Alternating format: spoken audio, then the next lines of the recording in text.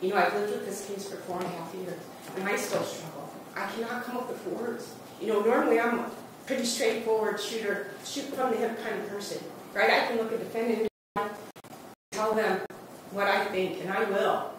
But I struggle knowing you are all out there. On behalf of the Hugginses, thank you for the insight into that family. I don't think any of us knew that. We didn't know about the children. We knew about the children, we knew about their ages, but we didn't know about what a close-knit family. And we heard from Mr. Lindell Lewis's sister, so we have some insight into him and into Gloria. But we didn't have insight into the Hugginses family and the Boggs' family. And so we want to thank you for that. And you know, many people will see this type of emotion for me as a sign of weakness. I consider it compassion for all of you, because these are senseless, they're tragic, and completely unnecessary. The compassion that the Hugginses family has shown you, that you refuse to show your neighbors, is if you showed them half of that, they would still be alive today. You may have gotten to know them. You may have found that you liked them. Instead of accusing them of being homosexuals, of being alcoholics, of being gamblers. But you chose to take it into your own hands. You chose to seek revenge and not live by the Bible. I disagree with that, Your Honor. You had an opportunity to talk, you're done. It's my turn. I have sat on my hands for 4.5 years and listened to you rant and rave about how you've been railroaded, how the evidence has been tampered with, how they're setting you up, how I was giving signals to them, how I'm on their side, when I bent over backwards to assure that you had a safe, effective, and fair trial. A jury of your peers that you were in the process and proceeded to select have found you guilty of killing 9 people and attempting to kill 1 other person and starting 2 fires. And to watch, not a word, Mr. Ford, and to watch that video and to watch you enter that house, knowing that the first one you set killed 2 people, and knowing that you were setting the second one, that there were 7 people in that house, and you still chose to do that in the cover of darkness, knowing that those houses go up in a blaze, knowing that there are people sleeping in those houses. If you wanted them out of the neighborhood, you could have proceeded a lot differently.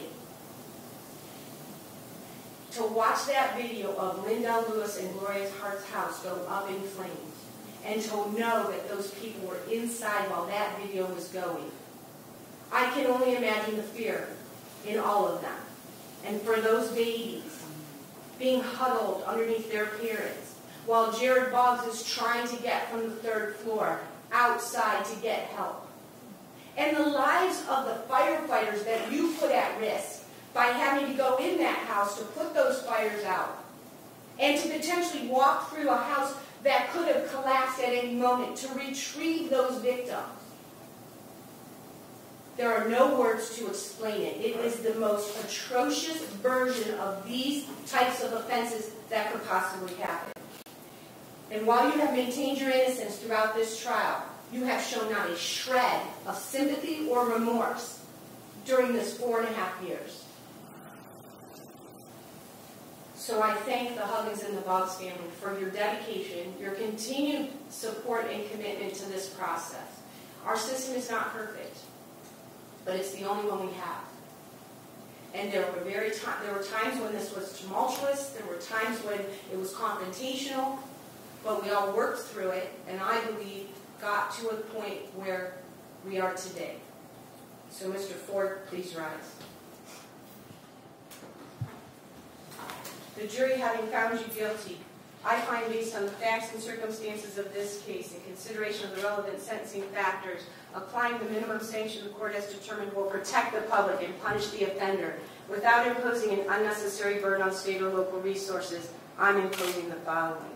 As to count 1, the aggravated murder of Angela Boggs based on prior calculation of design, I'm imposing a life in prison without the possibility of parole based on the verdict of the jury. Specification 3, the repeat violent offender specification, the 2914 B2A does not permit me to sentence him on that specification due to the fact that he's serving a life sentence. In count 9, the aggravated murder of Dennis Huggins based on aggravated arson, the jury having found the defendant guilty of that offense as well as the specifications and have sentenced him to a life in prison without the possibility of parole on specifications 1 and 2.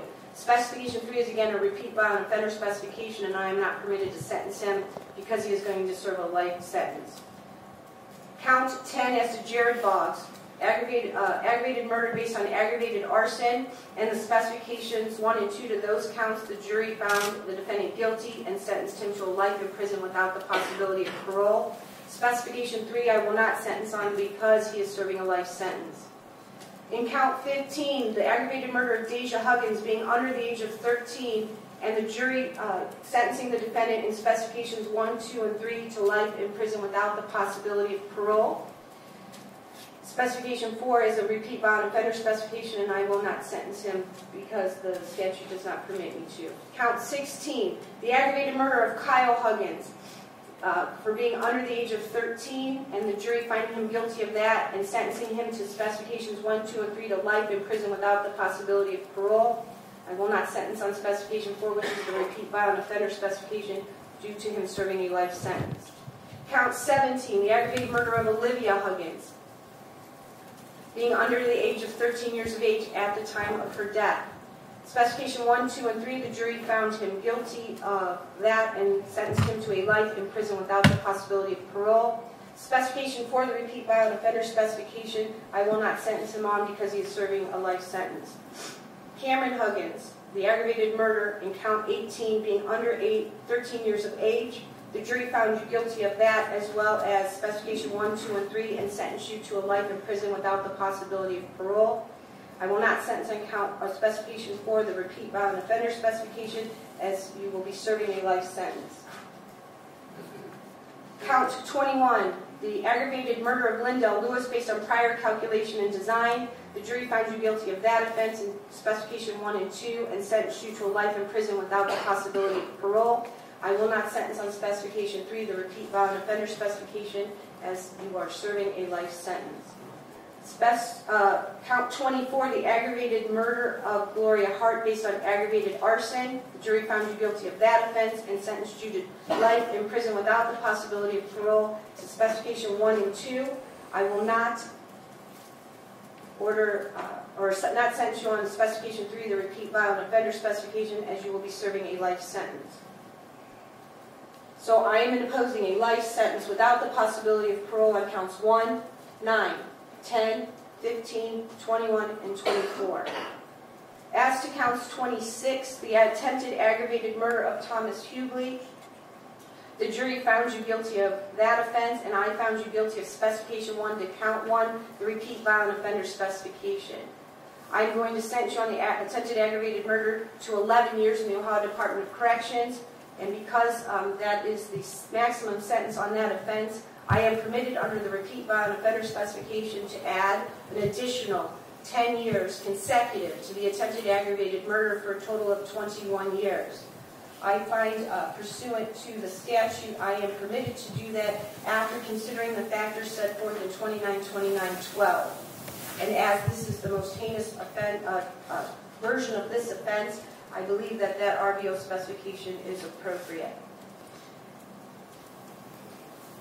I am finding, based on the information before me, based on the defendant's prior record, and I find that consecutive sentences are necessary to protect the public from future crime and to punish the offender, and is not disproportionate to the seriousness of the offender's conduct. While I realize you can only live one life, every day you serve for the rest of your life, you will know that you have been sentenced for the death of each one of these victims and the attempted death and attempted murder of Thomas Hughley.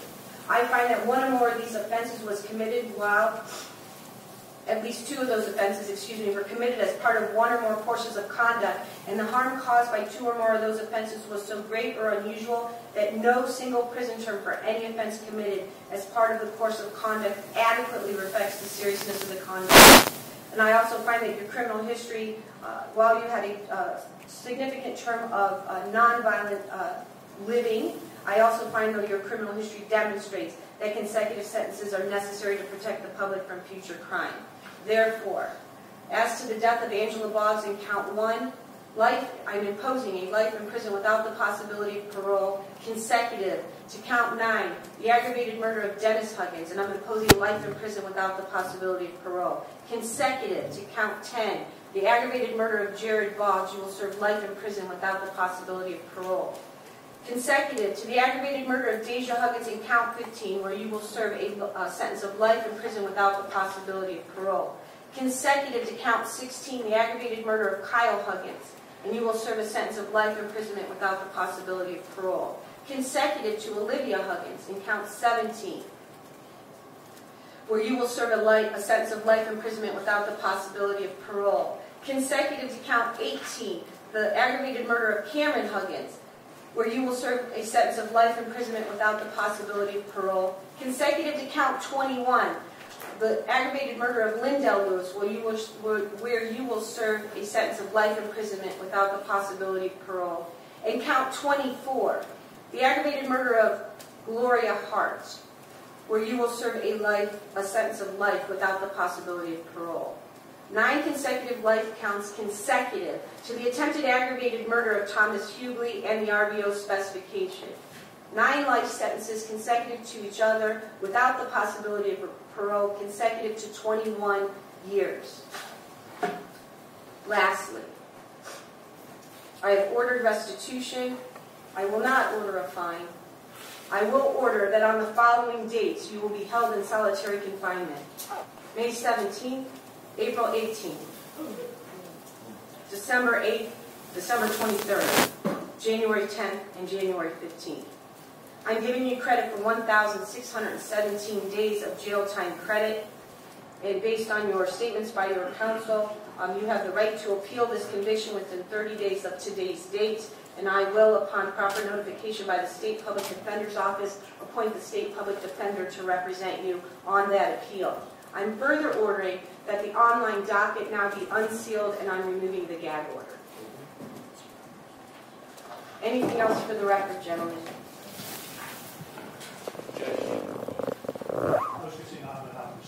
I do have to say one more thing. I apologize. On the attempted aggravated murder and the RDO specification, the defendant faces a mandatory term of post-release control of 2 to 5 years, even though he will never see the light of day. That statute requires me to inform him of that.